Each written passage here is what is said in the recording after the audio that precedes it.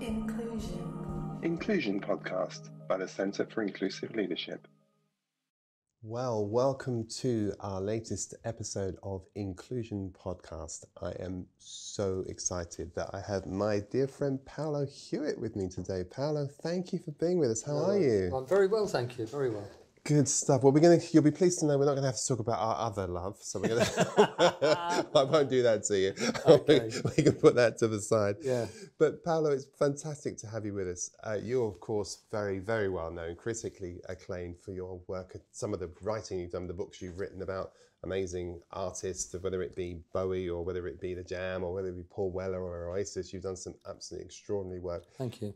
But it's your story I want to get into today. And I love the fact that you've written so much about other artists, but I want to talk about you. Yeah. And particularly, I want to talk about the book that really connected you and I together, which is this wonderful book here called But We All Shine On. So I should show this to the camera because yes, people need to rush out and buy this because it's a fantastic book. But this book is very, very profound to me. And it's profound to me because we have a connection in the story, of course, right? Which is how we met. Yeah. And I want to get into talking about We All Shine On. And I want to talk a little bit about your memory, because this is about your time in a children's home called Burbank, isn't it? Yeah. But I wonder if you might just, what's your recollection of how we connected? Because the story's sitting in here, isn't it?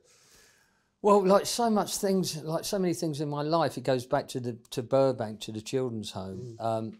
When I was 12 years old, 1970, a 14-year-old meteor called Des Hurrian arrived at Burbank Children's Home, and I was very much into music, books, and football, and he was very much into music, books, and football. So we bonded really quickly.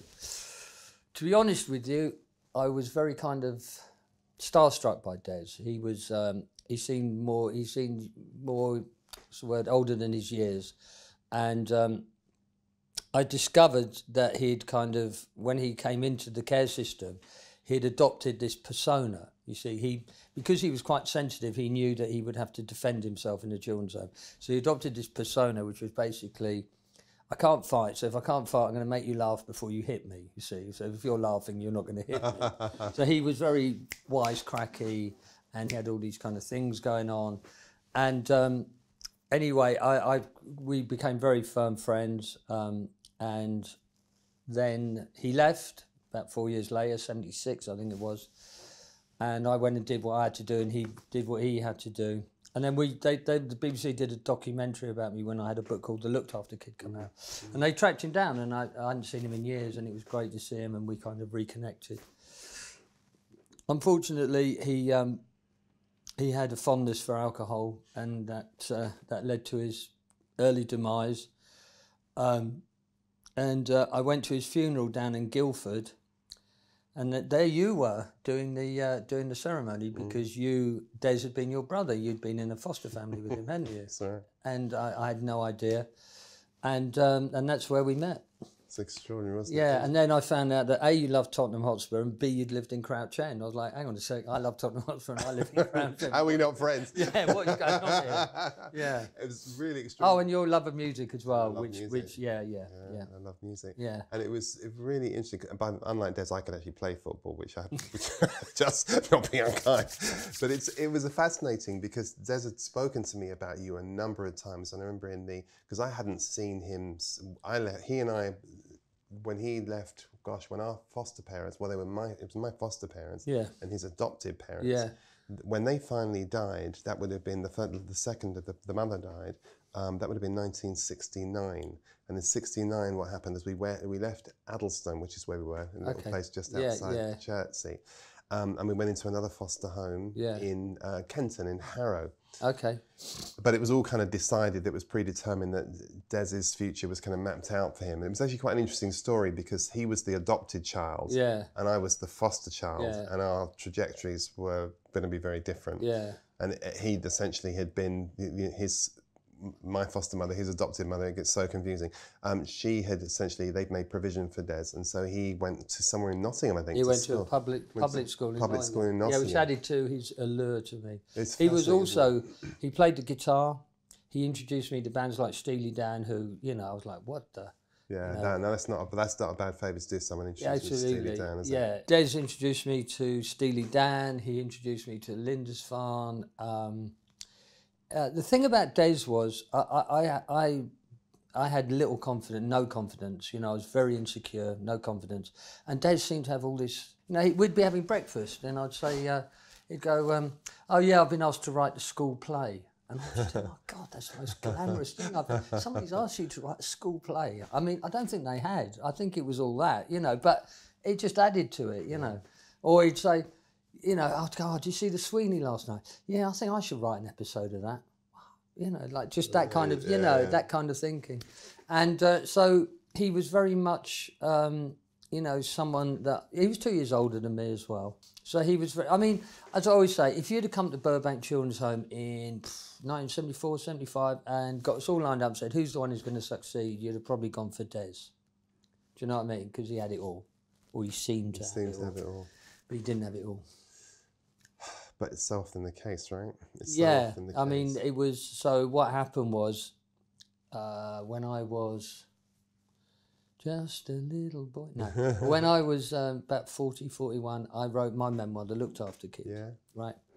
And when that came out, the internet was really starting to kind of become a reality in our lives. And there was a thing called Friends Reunited. Oh, I remember, yeah. And a lot of people came to me from Burbank, through, I read your book, da-di-da-di-da, bang, bang, bang. And one day I thought, what happened to them? You know, what happened to all these, you know, what happened to Des, what happened to Norman, what happened to Fred, you know, blah, blah, blah. So then I reconnected with Des, and it was very sad. He told me that he had had this, that when he was 12 and he went into care, he realised that to deal with care, he would have to put on this persona, as I said. And so he became a different person. He wasn't himself. And he carried that all the way through until he was 27 and had a massive breakdown. He was working for Penguin Books, I believe, doing IT. And he just had a massive breakdown. And took years and years of therapy to kind of get him back on the ground. But I don't think it ever really did, because what happened was his real mum was Irish, and she had abandoned him because she'd had him out of wedlock, which you don't do in Ireland. So she'd come to England, put him in a baby home in Highgate, which ironically was just down the road from where I live.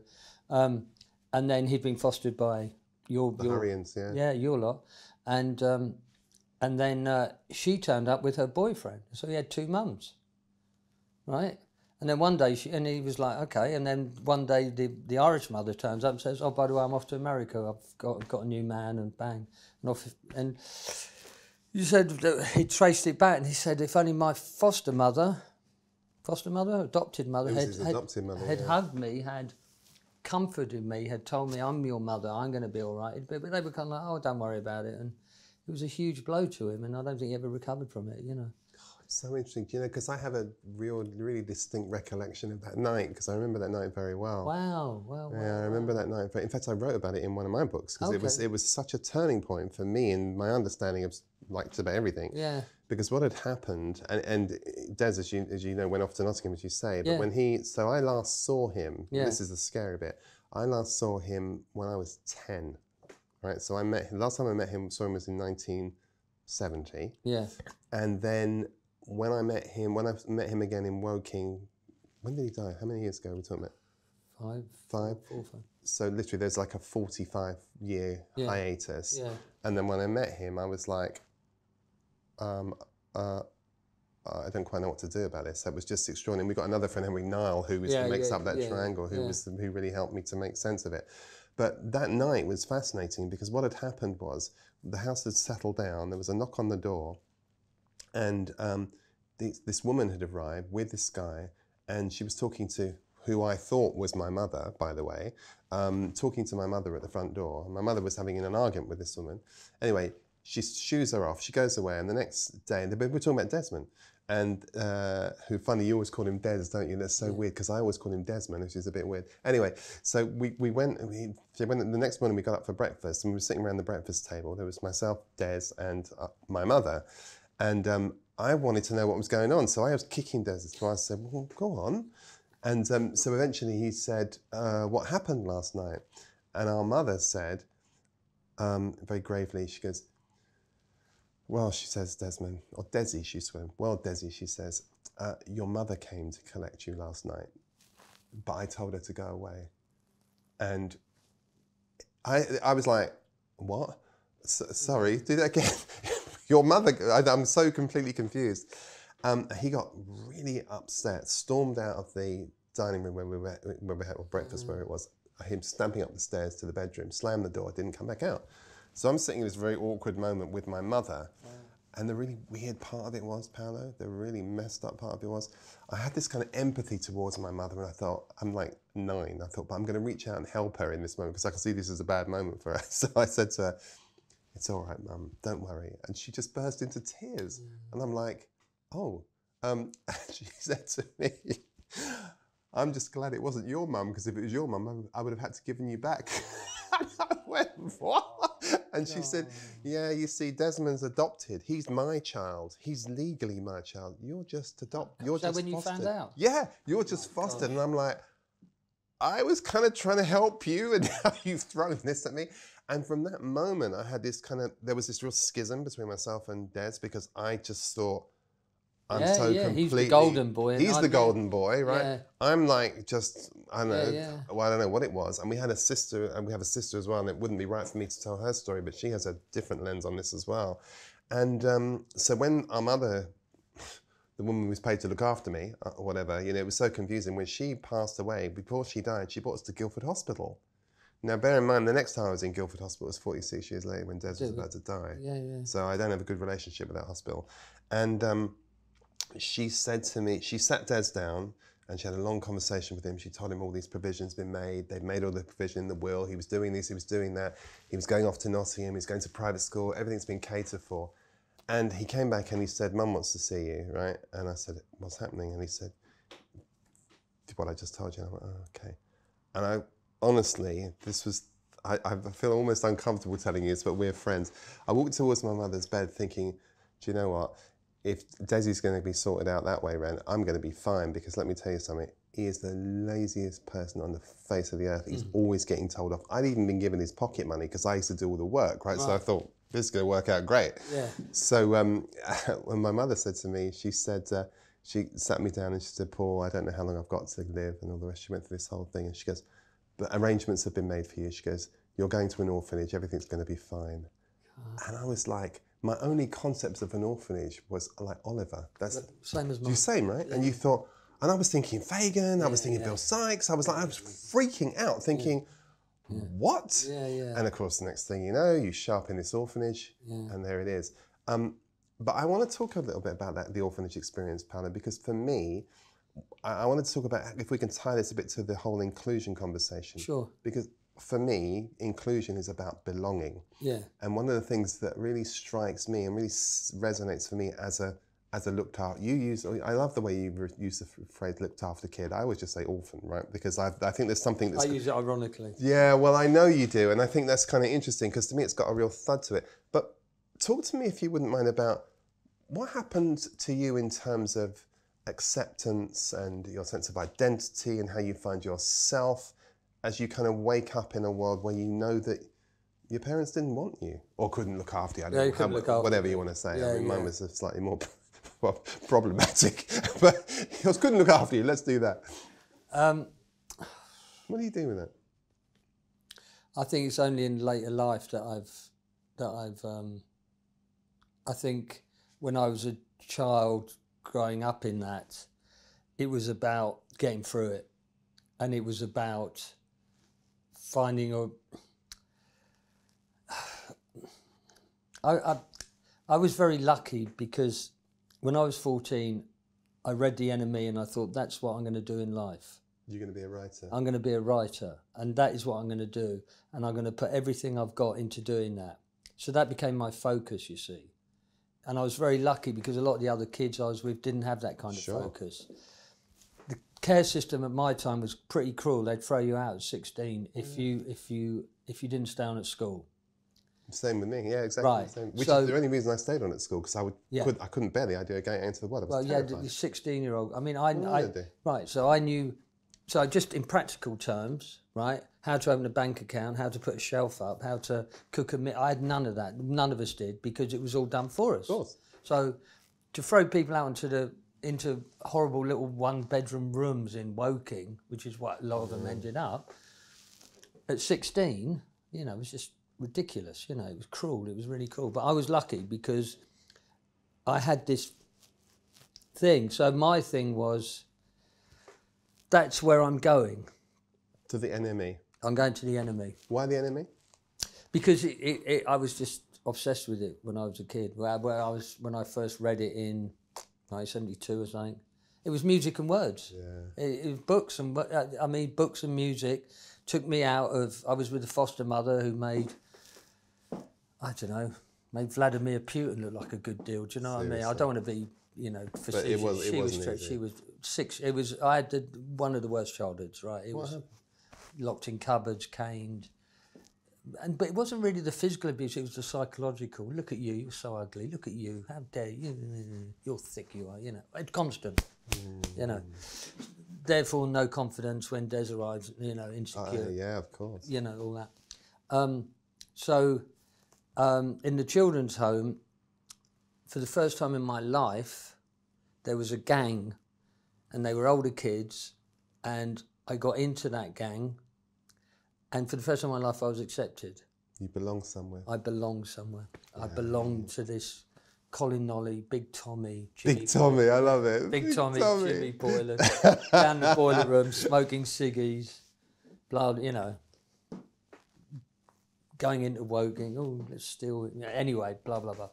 But I was in a gang and I felt great, you know, I was accepted.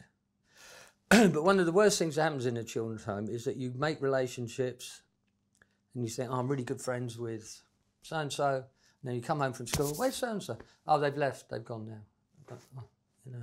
Yeah. And that's what happened to the gang, a lot of them left, you know. We used to have a saying in our orphanage where they used to say, they used to refer to the boys, but they've disappeared.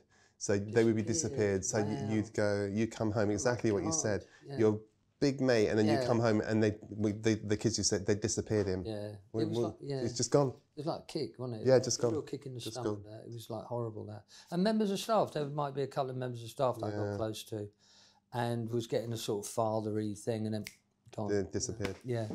So tell me about what did you, so you focus on going to the enemy, the New Musical Express. Yes, amazing. Yeah. You take the train to the big city, you go to London. Tell me about that.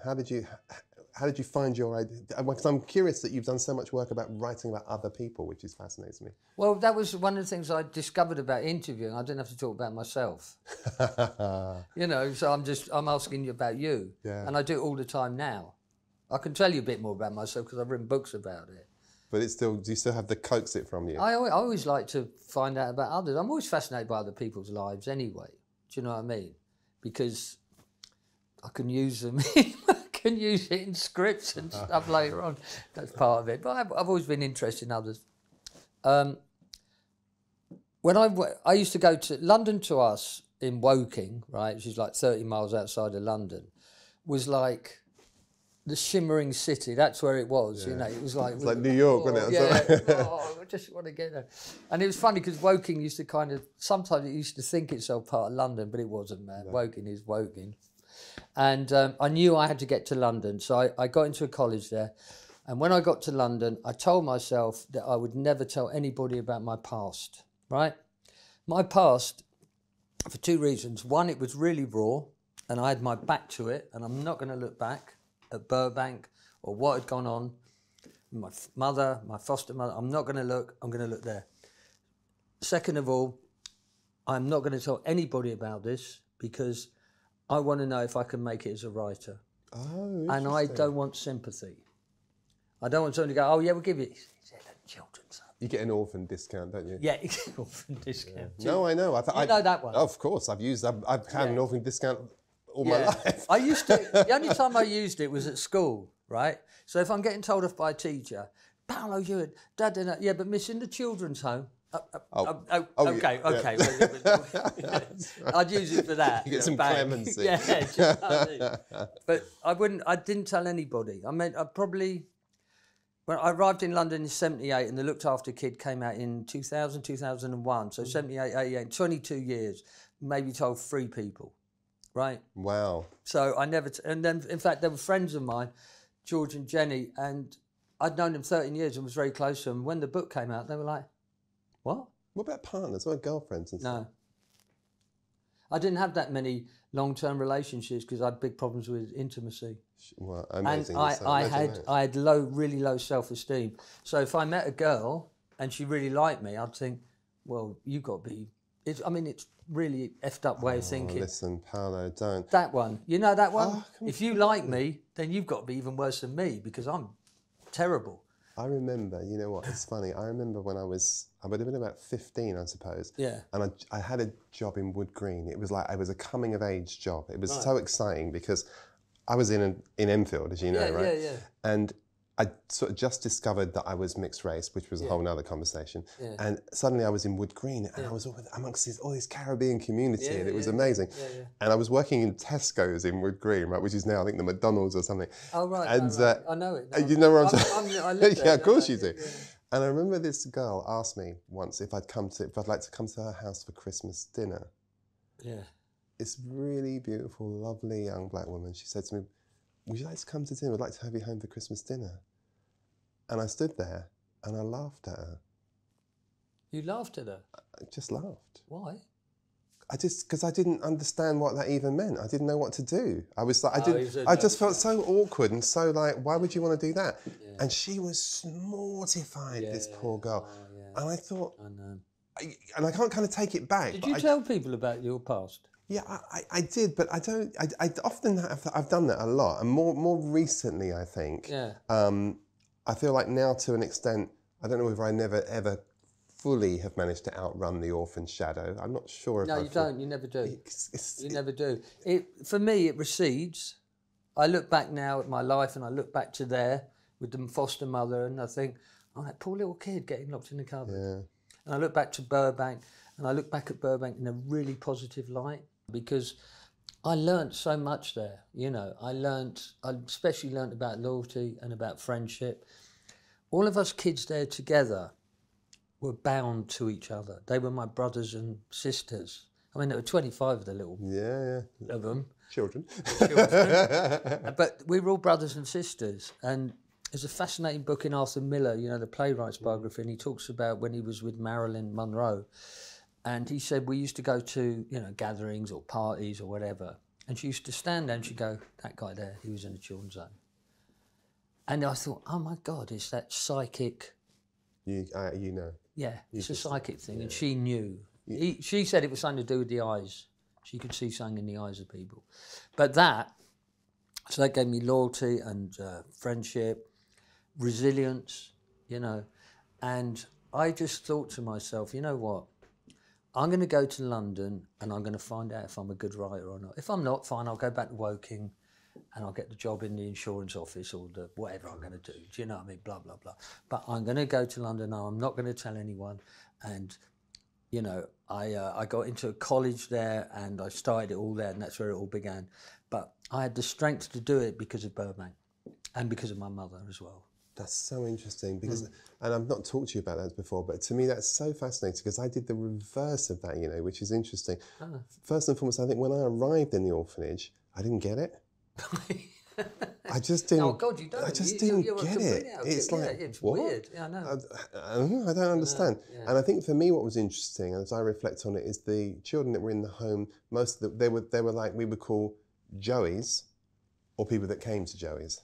And a Joey was someone that was literally a native. They were completely institutionalized. I'd had 10 years with theirs in a foster family with middle-class aspirations and all the rest of it. Yeah. And I arrived in this place, what the hell are these people doing? It was like being, you know, what's his name in the Shawshank Redemption? Andy Dufresne. It was like, I don't understand. But then then you find your rhythm and you kind of get into it. But what was interesting was my dream as a young person, when I was about 15, 16, my absolute dream was I wanted to be a barrister. Okay. Do you remember Crown Court? Yeah. They're showing it at the moment. No way. Are they really?